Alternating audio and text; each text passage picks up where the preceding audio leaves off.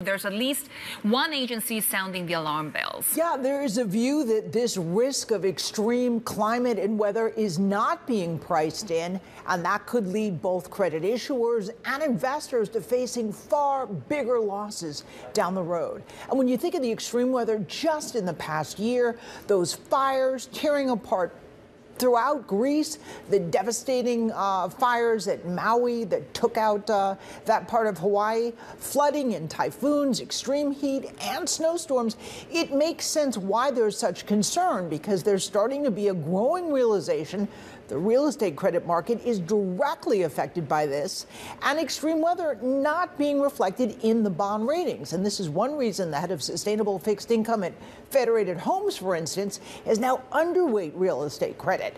The global head of ESG and impact investing at Neuberger Berman says he's increasingly looking at weather issues whether they have enough capital to deal with the fallout of climate change. And analysts at Barclays say nature-related risks are being mispriced across sovereign bond markets, and that will ultimately trigger downgrades. So there are a lot of concerns here. Bottom line, managers saying if you have two similar-looking investment opportunities, a bond issuer that's been able to better protect itself from physical climate risk is likely to be the much better investment over time. So, Sue, what sorts of solutions are being proposed? Well, the problem is the credit rating industry does not yet really have a way to calculate this risk, and investors are well aware of that. In fact, the agency that is called IEEFA, that's the Energy Economics and Financial Analysts Industry, they say bond investors really have to rely on their own assessments. They can't turn to credit ratings for a useful evaluation of this stuff.